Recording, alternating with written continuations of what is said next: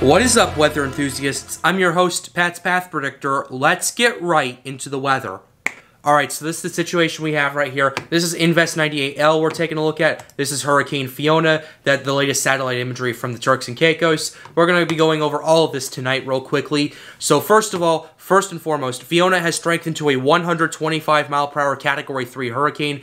It is now in the high-end area of that category. We now have Tropical Storm Gaston in the central Atlantic right here. It has strengthened. It's expected to remain a tropical storm for the next 5 days, as those environmental conditions are not conducive for much further development. We have this area of interest right here, which had a 20% chance of formation at 2 o'clock. Now we have a 40% chance of formation. We're going to go ahead and go over this real quickly. A tropical wave is forecast to move off the west coast of Africa on Thursday. Environmental conditions are forecast to be conducive for at least gradual development of the system for a couple of days thereafter, while the system moves slowly northward between the West Africa and the Cabo Verde Islands through the end of the week. 40% chance of formation in the next 5 days, 0% in the next 48 hours because it's not out to sea yet. So, area of interest that we might need to pay attention to in the next few days, but this is the big story for tonight right here. And the reason I say this is because A, this is heading towards land, and B, we have models of this thing rapidly intensifying and hitting Cuba and the United States. So let's go ahead and go over this real quickly. First of all, we now have a 90% chance of formation in the next 5 days. At 2 o'clock, we were at 60 and 80%, but when I made my last video, I believe it jumped to 40 and 70%. I'm not entirely sure on those figures. Please do not quote me on that. But this is what we're looking at right here. A tropical wave is producing showers and thunderstorm activity in a few hundred miles east of the Windward Islands. The system continues to show signs of organization and will likely become a tropical depression within the next 2 to 3 days. The disturbance is forecast to move west-northwestward across the southern Windward Islands, including Trinidad and Tobago, Grenada, all those areas that got hit by Tropical Storm Bonnie before it was a tropical storm. But anyway, yeah, and then it will move into the Central Caribbean Sea late this week. Interests in the Windward Islands should closely monitor the progress of the situation, as heavy rainfall and gusty winds could affect these islands beginning on Wednesday. 90% chance of formation in 5 days, 70% chance of formation in the next 48 hours. So yeah, it's moving through pretty conducive conditions right here. Let me show you the warm water that this thing's moving through. 29 plus degrees Celsius, about 84 plus degree Fahrenheit warm water throughout the Caribbean Sea, throughout the Gulf of Mexico, and throughout where it is right now. The wind shear also, it's open season for this thing. It's moving through a thin pocket of low wind shear, and it is capitalizing off of that. As you can see, pretty much a decent chunk of the Caribbean Sea, at least the area it's going to be moving through, has low wind to moderate wind shear right there. And the Gulf especially, take a look at this. 5 to 10 knots of wind shear throughout all of this.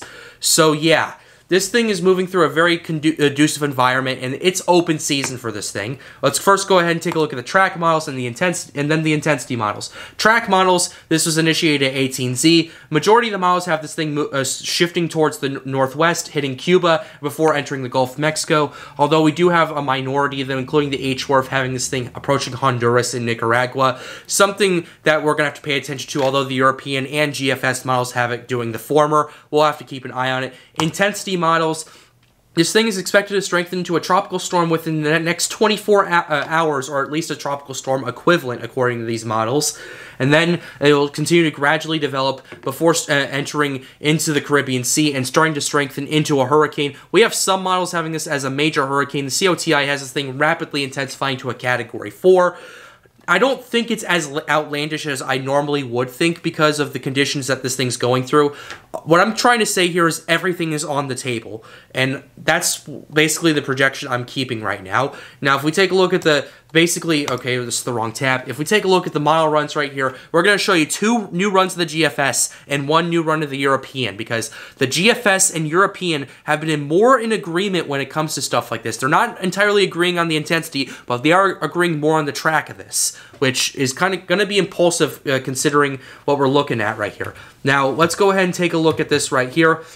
The GFS has this thing moving through Trinidad and Tobago, organizing, developing, starting to strengthen into a hurricane in the next 5 days. And then it has this thing moving west of Jamaica, making landfall in Cuba as a 941 millibar hurricane right there. That's either a high-end Cat 3 or a low-end Cat 4 right there. And then it moves into the Gulf. And then take a look at this. The pressure drops to 932 millibars, and then it starts to weaken as it's approaching land, which, unless it's undergoing an eyewall replacement cycle at that point, I don't entirely believe, but this is the GFS, and this is 10 days out. So, important disclaimer right there. This is several days out, and anything can change. But we have seen more consistent runs of this hitting either Alabama or the Florida Panhandle right here.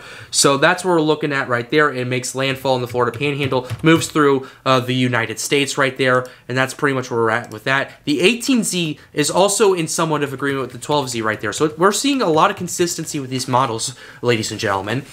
This thing organizes, develops, strengthens into a potential hurricane. It actually moves it a little bit more to the west of Jamaica, actually. And then it makes landfall on the western tip of Cuba as a 946 millibar hurricane, enters the Gulf, and look at this. 929 millibars right here, ladies and gentlemen, as it's approaching the Florida Panhandle. 929. That's a Category 4 hurricane right there. Now, keep in mind, this is the GFS run, and this is 9 days out, so please keep that in mind. Then they have this thing starting to weaken a little bit, down to 953 millibars, which, unless there's an eyewall replacement cycle that's going to be going on with that, I'm not entirely sure with that. So this thing makes landfall, moves through the deep south into Virginia right there, and that's pretty much what we're looking at when it comes to that. The European model run has a similar agreement when it comes to the track of it. The intensity, though, is a little different. Let me show you what I'm talking about. The European has this thing organizing and developing in the Caribbean Sea a little bit later than the GFS, actually.